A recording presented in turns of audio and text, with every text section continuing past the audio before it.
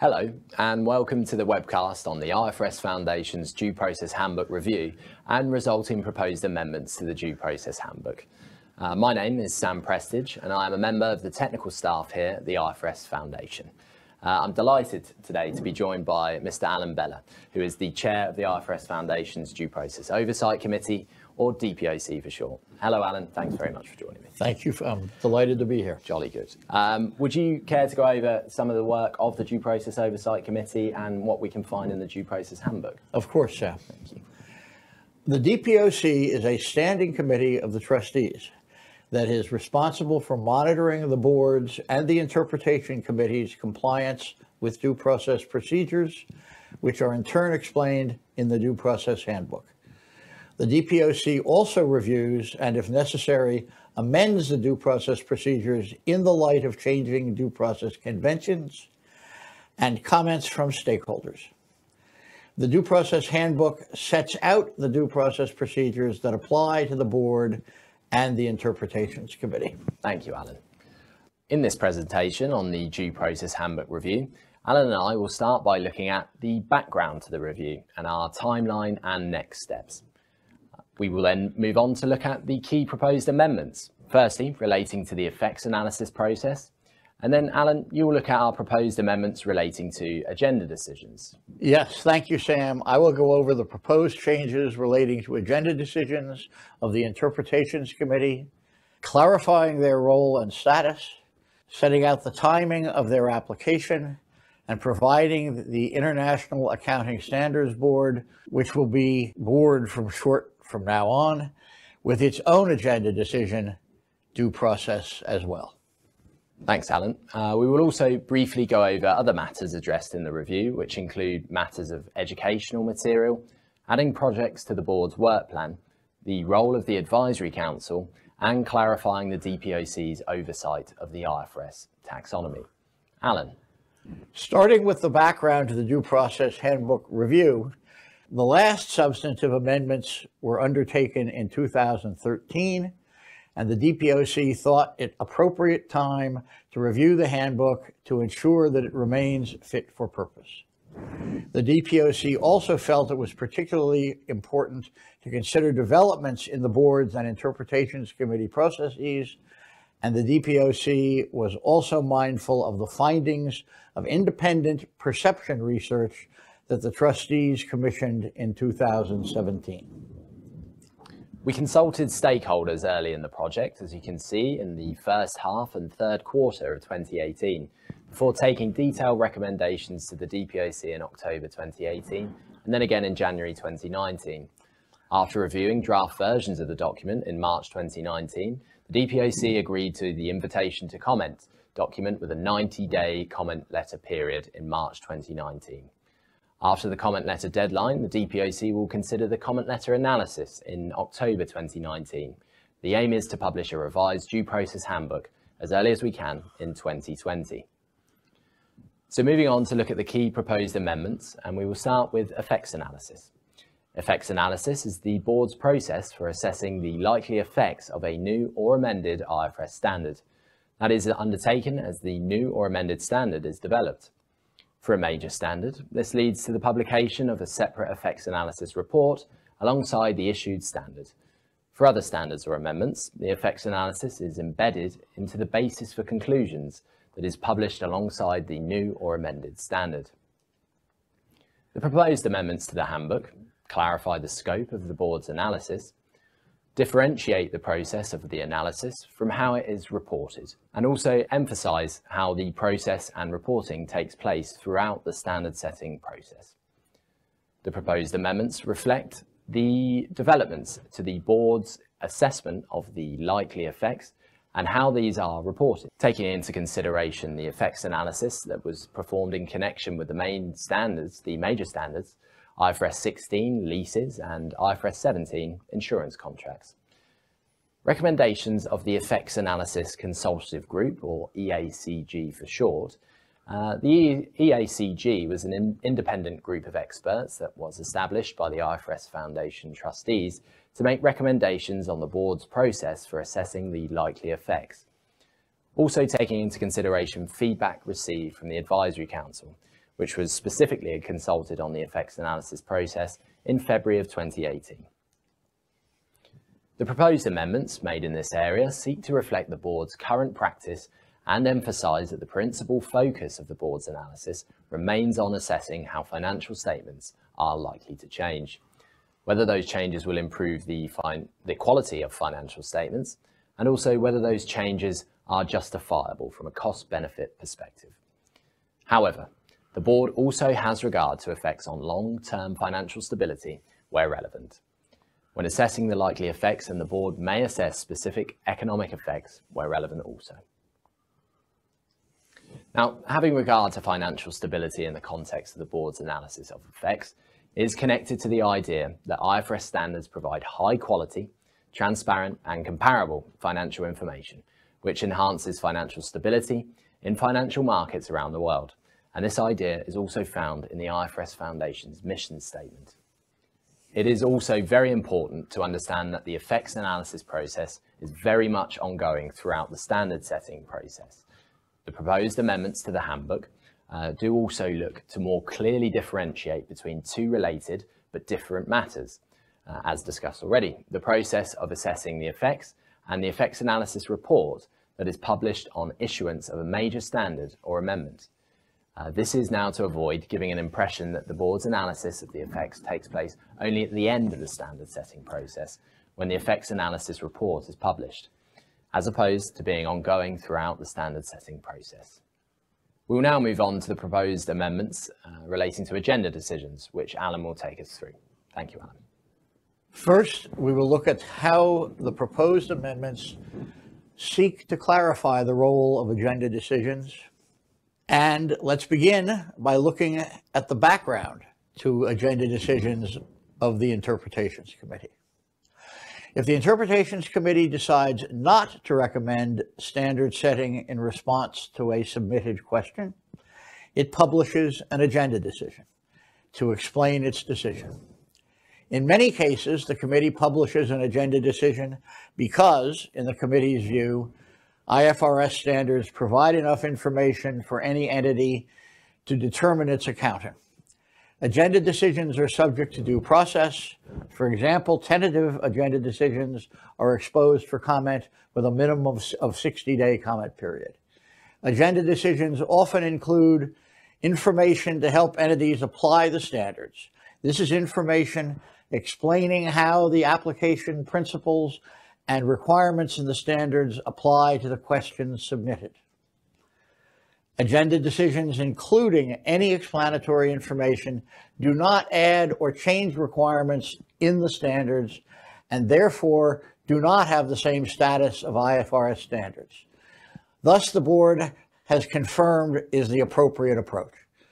The proposed amendments in this area take into consideration the information about agenda decisions currently available in the handbook. The DPOC agreed that the proposed amendments should seek to clarify the objectives of explanatory material in agenda decisions, which is to improve the consistent application of the standards and the nature of explanatory materials, which is to explain how the applicable principles and requirements in IFRS standards apply to the fact pattern in the agenda decision, and that the explanatory material cannot add to or change the requirements in IFRS standards. Now, moving on to look at the timing of application of agenda decisions. As explained, agenda decisions cannot add to or change requirements in IFRS standards. However, explanatory material might provide new information for entities. As a result of this, an entity might determine that it needs to change its accounting policy and thus might take time. Some may view that the new information in the agenda decisions may take effect immediately. However, the board expressed the view that entities should be entitled to sufficient time to consider the new information found in an agenda decision and determine any change in accounting policy and to implement that change. The proposed amendments to the handbook reflect the DPOC wanting to explain this view relating to the timing of applicable agenda decisions in the due process handbook. Finally, relating to agenda decisions, I will explain now the proposed amendments to provide the board with an agenda decision due process tool equivalent to the Interpretations Committee agenda decision. Looking at the Interpretations Committee process, the committee receives a question from an interested stakeholder on the application of IFRS standards. For each question submitted, the committee is required to consult and consider at a public meeting whether to add a project to its standard-setting agenda, which might include issuing an IFRS interpretation. If the committee decides not to recommend standard setting in response to a submitted question, it publishes an agenda decision to explain its decision. Now we can look at the board's process. For example, the board may become aware of application questions through discussions at a transition resource group. The board would then consider if there is a need for standard setting to address the question. If the board concludes that standard setting is not required, it currently has no formal mechanism to publish material that could explain how to apply the principles and requirements in the standard.